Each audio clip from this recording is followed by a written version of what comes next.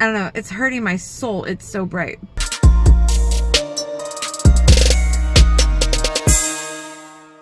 Hey you guys, it's Sarah and welcome back to my channel. If you're new here, welcome to my channel.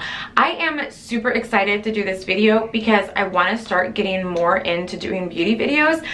Even though I'm not licensed or certified or have any kind of education in any kind of beauty or cosmetic products, I just really like makeup, and I kind of thought it'd be fun to start doing more of like a consumer review. I see a lot of makeup artists doing their reviews and I really do trust them, but sometimes I want to know, okay, like I'm not a makeup artist, I'm not going to necessarily get this palette or this foundation or this concealer and do what they're doing with it. So I thought maybe if I approach this as more of like your everyday girl using foundation or using makeup products, like maybe this would be a little bit more helpful or interesting to people like me who don't constantly only do a cut crease or like these wild eyeshadow designs and stuff like that. So yeah, if you guys are here for that, please stick around. So today's video is going to be on the Soap & Glory Kick-Ass foundation. I got it in the shade 01. So it says that it is 24-hour wear and sweat-proof. And today I'm going to be cleaning my whole house. I've got some shopping to do, and then I'm also going to be exercising. So I thought today would be a perfect day to try this out. I just am always curious to know, like, is there a better foundation out there? Most liquid foundations do not work on my skin. Foundation just kind of slides around my face, or it breaks up and separates, or it just, I don't know, it transfers really easily. If you don't know, Soap & Glory is a cruelty-free company. This foundation is vegan. I'm not sure if all of their products are vegan. I think that they are, honestly. I can look that up in a minute and I can let you guys know. I'll probably leave that down in the description. So looking on the website, they have 1, 2, 3, 4, 5, 6, 7, 8, 9, 10, 11, only 12 shades, which feels not like much at all. I guess the range is okay, but if you look, there's a lot of lighter shades versus the darker shades, and it doesn't seem to go very deep. So this is a newer product. I'm hoping that they release more shades, maybe as it either takes off or time goes on, but it just seems like I would say that there's maybe 3 deeper shades and possibly 2 like more medium to deep shades, and the rest seem fairly like light to light medium. But what it says is that it is 24 hours, long lasting, it's humidity, sweat, I can't even speak, it's humidity, sweat, and waterproof. There's no chance of dreaded cakey face, and you're gonna look fresh and flawless around the clock. So that's what we're gonna be trying today. And like I said, I got it in the shade 01, and yeah, let's put it on my face and see what happens. This is what the pump actually looks like, which I'm actually really excited about because I am kind of sick of like the droppers and the spatulas and the turn it upside down and shake it until it's out. So as you're using this, it looks like the bottom part kind of pushes up so the foundation goes with it. So there's not any chance that you're gonna have a lot of like leftover product. How much is in this? Okay, 1 fluid ounce or 30 mils, which is about your standard size when it comes to getting foundation. So let's pump this out and see. Oh, that's so gross. That's not gonna cover my whole face. Come on. Come on. It's like spitting at me. Ugh! It is. It's like splattering it on my hand. Come on. There we go. We got some. That's probably way too much, but that's all right. It was a struggle to get it out. Oh, that's sexy. Happy Valentine's Day. I am going to use only a beauty sponge. That is my favorite way to apply foundation, even like if it's a really liquidy foundation, simply because I've noticed that it gets into my fine lines and it gets like, it fixes my texture a little bit better. It looks kind of like it has a gray undertone. I don't know if you guys can see that. I feel like there's a little bit of like a gray tinge to it. It doesn't look like human flesh, so we'll see. It's also not super runny, but it's not super thick. I like the consistency. So yeah, let's put it on my face. Ooh, that looks super pale. I'm using the viewfinder too, so this could go really badly.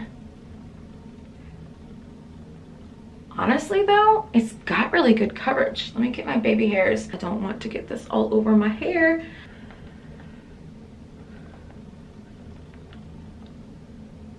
I mean, I really feel like this coverage is really good. you can still see some of my pores, so I might have to see if it will build up right there. A little bit goes a long way. It doesn't smell like paint or anything like that. I don't know if you guys remember the Wet n Wild foundation that came out, but it smelled like straight up house paint. Look at this.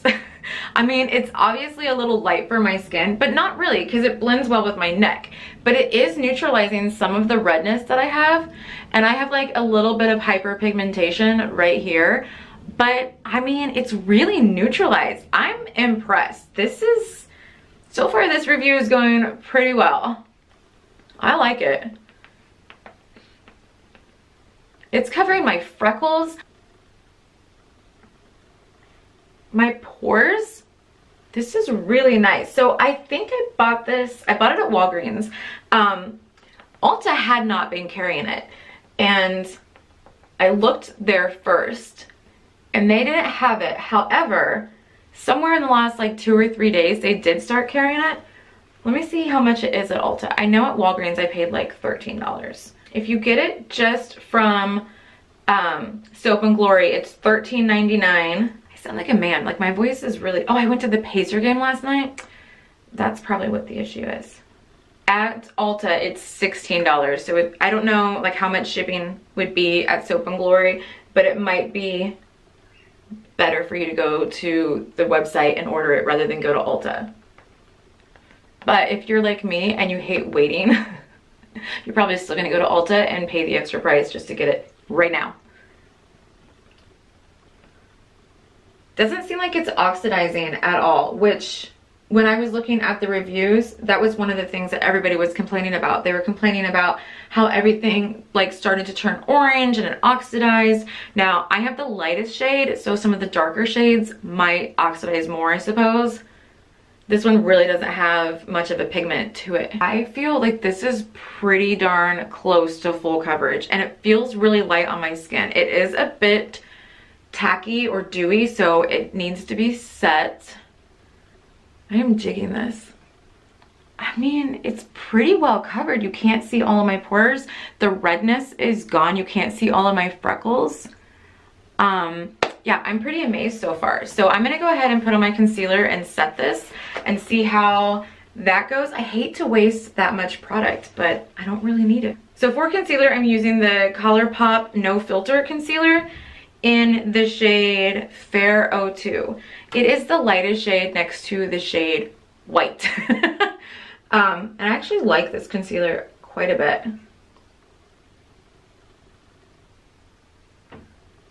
I think I only paid $6 for it too.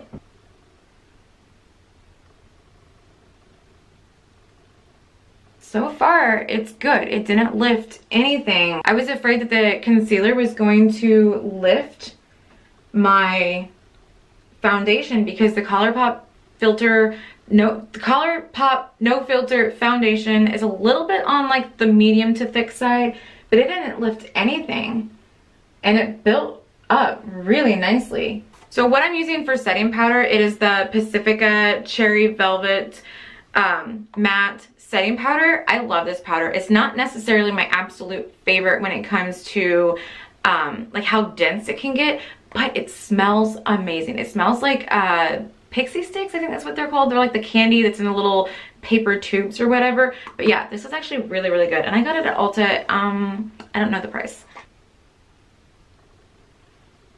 All right, that is set.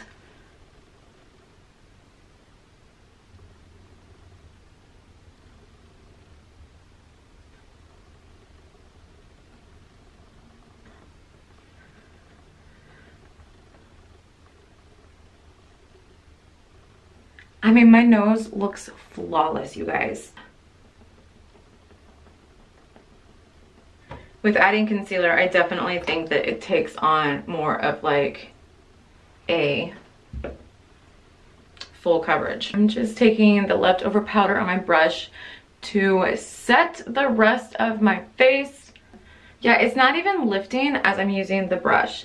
And usually if a product is gonna lift, it's my nose. And you can see it didn't lift at all. It looks matte right now, but I think that is the powder, because when I put on the foundation, it had more of like a dewy finish. And I do use powder all over my face because I am oily. But I do feel like the foundation itself dried down to more of like a semi-matte or kind of like a semi-dewy finish. All right, I'm gonna go finish the rest of my makeup and I will pop back in a second. Well, I'm back and yeah, I have no eyeshadow on because when I tried to do my eyeshadow, I got a little bit overly ambitious to create some kind of really creative cut crease eye. And yeah, it was a flop. So I had to take off all of my makeup and start completely over from scratch, which meant I had to redo my foundation. And I did it just like I did before with the same primer and setting powder and amount of foundation and everything. But I did just add bronzer and blush and a little bit of highlight. And we're just gonna keep it like this for scientific purposes and pretend like I meant to flop in my eyeshadow so that I had more of a bare, natural face. But right now I am about to go leave my house, buy some Starbucks, go shopping, and then I still have to clean, I have to get my son to work, my other son has a baseball practice, and then I also have to bake. So hopefully I get to put my face to the test. Oh, and I'm gonna be working out, which means we can tell whether or not this is sweat proof. I did set my face with the setting spray. I have to be honest and say that I really like this foundation so far. I don't feel like it's clumping or creasing or sliding around.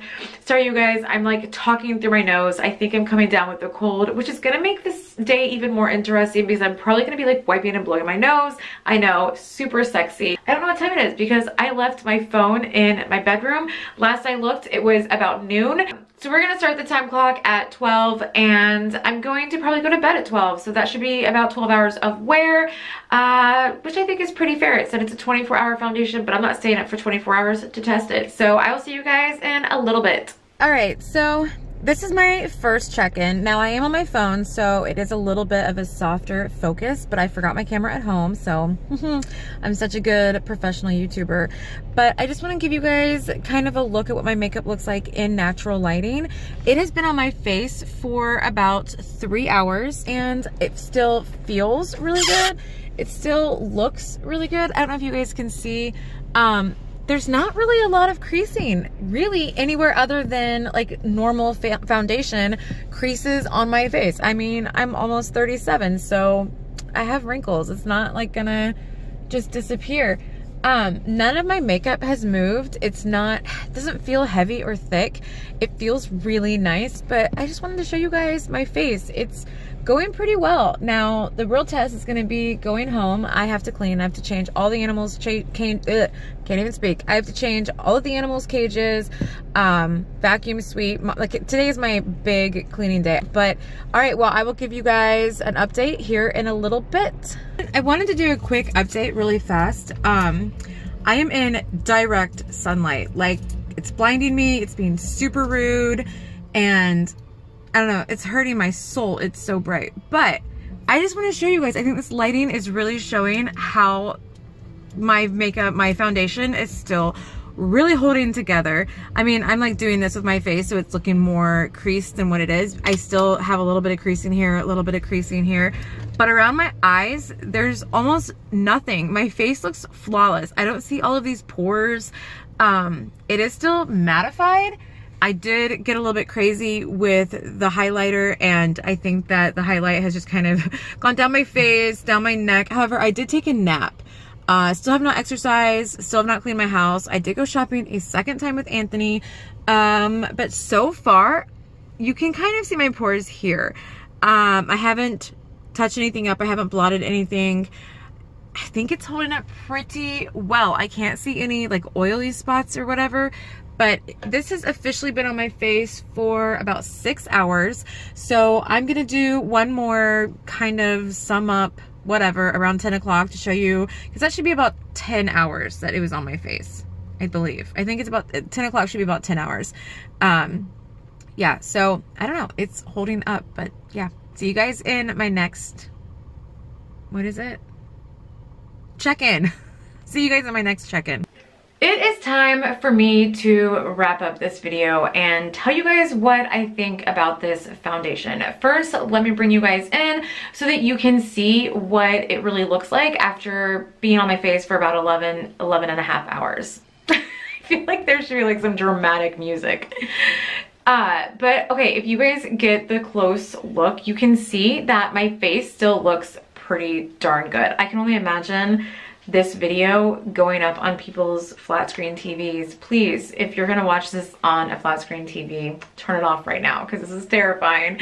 I do have some shininess for sure. I see some creasing around here and just ever so slightly in my forehead. That's usually where I start to get the creasing the most, and that's just because that's where I have my natural wrinkles the most. Let me look at my mirror to get a little bit closer. Like around here is usually where I get a lot of creasing too. Now I can see my natural line, but I don't see the foundation building up in it to make it more exaggerated. Same even with right here. I don't see like a foundation buildup. It's like my own old lady wrinkles are just kind of popping through to say hi. And I do have, okay, so there is pretty good creasing right there under my eye. However, that could be the concealer as well. I do think the ColourPop concealer can kind of crease over time, but my highlight is still visible. My blush, my bronzer, I can't even think of words, is still visible. For the most part, minus my T-zone area, I do think that the foundation stayed matte. Around the tops of my eyes where I did not put concealer, it did not crease. So I really do think this creasing under my eye is the ColourPop concealer. Let me back you guys up so that the horror of this is gone. But even when I went into Ulta, the woman was like, "Oh, you have a nice face." And I was like, "Thank you, I guess." But then she complimented me on my makeup and told me that my foundation looked really nice. And then my husband even said, he was like, "Wow, your foundation has never looked that good." And he's right, because usually it just kind of, by the time he gets off of work, my face is like rebelling against whatever I put on my face. And that's even when I use primer, setting spray, translucent setting powder, everything. It just does not like liquid foundation. So I would definitely say that this product is worth its money. I paid somewhere between $13 and $16. I honestly don't remember, but I would definitely give this a try if you have oily to combination skin, if you have issues with aging or even texture, because it's not going to overly emphasize what you already have naturally. With all that being said though, that's all I have for you guys today, and I will see you guys in my next video. I don't know why I'm doing this, but yeah, I will see you guys later. Make sure to please thumbs up this video, subscribe, and turn on your notification bell so that you don't miss my uploads. Let me know what you think of this foundation if you have tried it or are going to try it, and I'll see you guys later. So bye!